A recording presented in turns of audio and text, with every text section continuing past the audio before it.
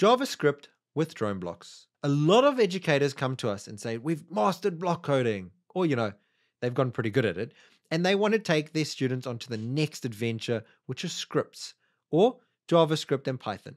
So we said, yes, of course you can. You can use JavaScript. So what you will do in the next video, I'll show you the lesson in the curriculum that teaches you all about the JavaScript side. But just as a quick example for this lesson, you can download DroneBlocks Code for Mac or for Windows. Once you've downloaded the zip file, click on the up arrow and say open. Once it's opened, it will appear as a file, as an application file that you can just drag into your applications directory, just like that.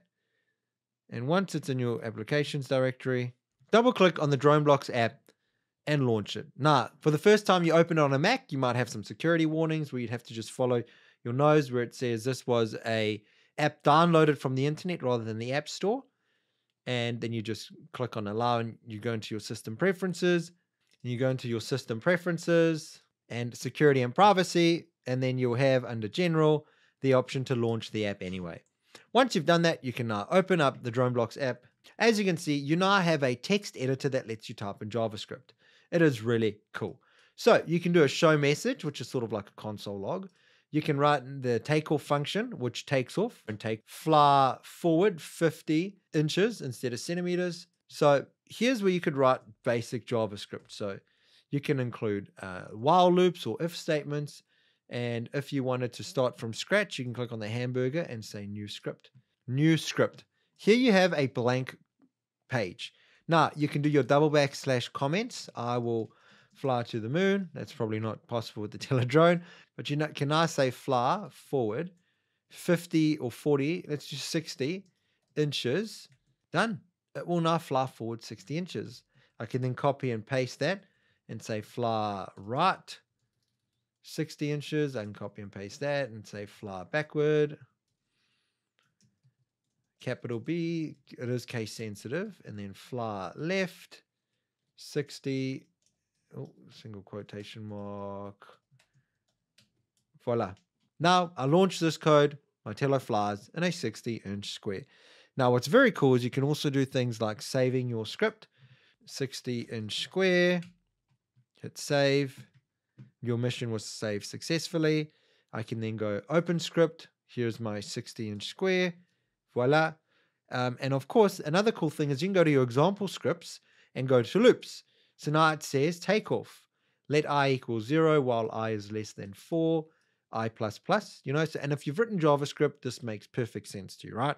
If you've never seen JavaScript, don't worry. We'll teach you all about using that with your drones in the curriculum. So here we have fly forward 50 inches. Then you will write. Now you'll notice that actually flies in a square. But it does take off, and for 4 times or 4 iterations, the drone flies forward 50 inches, yours right 90 degrees, and repeats forward 90 degrees, forward 50 inches, 90 degrees, etc.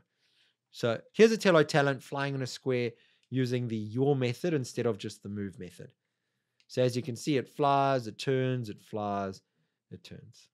Very cool. Now, if we go into the options again and go to example scripts, we can go to variables, and you can see it does the variables. So you could let number of side equals 6, let side distance equals 48, let interior angle equal number of sides minus 2 times 180.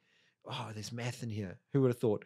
So everything you can do with your blocks, you can effectively do with JavaScript, which is so cool. What a great way to complement your JavaScript lessons by introducing drones. Once you've looked at some of the examples, you can actually go into the menu and click on function reference. And here's a bit of code that has all the possibilities. The setting the speeds, the yaws, the flips, etc. So you can use all of those functions to make some very cool code with your Tello. What's also very cool is you can write your code in another editor and you can just copy and paste that into the DroneBlocks Code app. And then of course, menu, launch mission, that will send your code to the Tello. That is so cool. So that's how you would write JavaScript instead of block coding. Now I'm going to show you one more thing on the DroneBlocks app quickly. Okay, so inside your DroneBlocks app, if you click on the menu and you go down here, you have show JavaScript code.